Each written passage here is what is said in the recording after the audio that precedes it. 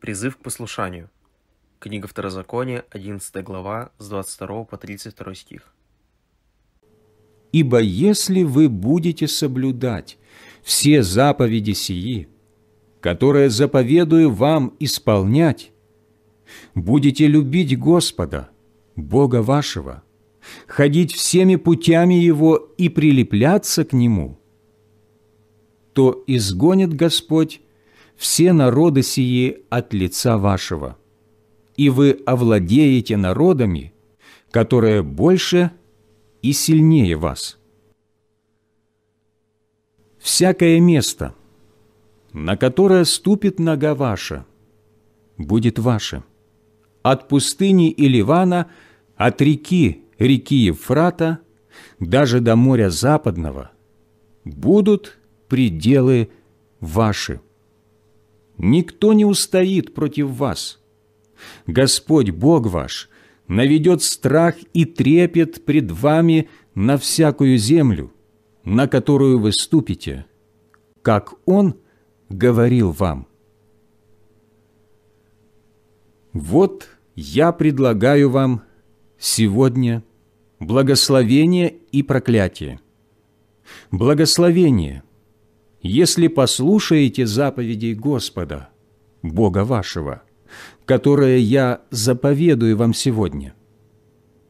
А проклятие, если не послушаете заповедей Господа, Бога вашего, и уклонитесь от пути, который заповедую вам сегодня, и пойдете вслед богов иных, которых вы не знаете.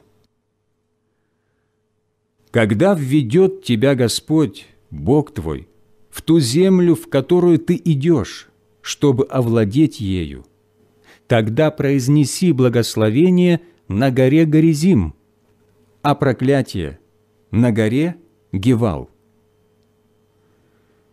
Вот они за Иорданом, по дороге к захождению солнца, в земле хананеев, живущих на равнине, против Галгала, близ Дубравы Море.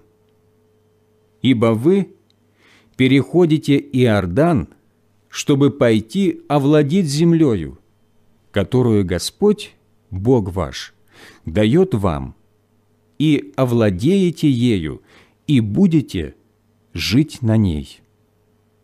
Итак, старайтесь соблюдать все постановления и законы Его, которые предлагаю я вам сегодня». Размышление, часть 1. Следовать за Богом. Второзаконие, 11 глава, с 22 по 25 стих. Самой важной заповедью для израильтян перед входом в землю обетованную была не стратегия завоевания, а заповедь любить Бога и исполнять Его Слово. Эта сложная задача самому человеку не под силу, поэтому обещания процветания и благословений, которые Бог дает израильтянам, это не средство принудить народ к послушанию, но послание надежды и утешения. Когда Господь призывает исполнить Его волю, Он дает и силы, и средства для этого. Он исполнит каждое свое обещание, но для этого необходимо слушаться и исполнять Его волю. Сегодня Бог уверяет нас, что какие бы испытания ни встретились нам на пути, Он будет сражаться за нас и призывает нас занять место рядом с Ним. Как проявлялась Божья сила в вашей жизни? В каких областях жизни Бог сегодня призывает вас к послушанию? Размышление, часть 2. Благословение и проклятие. Второзаконие, 11 глава, с 26 по 32 стих. Входя в землю обетованную, каждый израильтянин стал перед простым выбором: благословение в случае послушания или проклятие в случае непослушания. Чтобы максимально понятно донести это народу, Моисей указывает на 2 горы, виднеющиеся сразу за Иорданом. Провозгласив благословение с горы Горизим или проклятие с горы Гевал, люди смогут увидеть, что Божье обетование благословения и проклятия настолько же четко и прочно, как сами эти горы. Читать об этом в Библии легко, но все становится гораздо серьезнее, когда мы принимаем обетование Божьего проклятия как реальность. Только осознав последствия выбора между благословением и проклятием, мы сможем до конца понять истину Евангелия.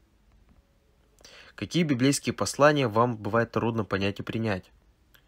Как вы сегодня можете посвятить себя Божьей миссии? Молитва дня. Отец Небесный, благодарю Тебя за то, что Ты открываешься через Свое Слово. Помоги мне возрастать в любви к Тебе и принимать Твое Слово во всей полноте. Во имя Иисуса Христа я молюсь. Аминь.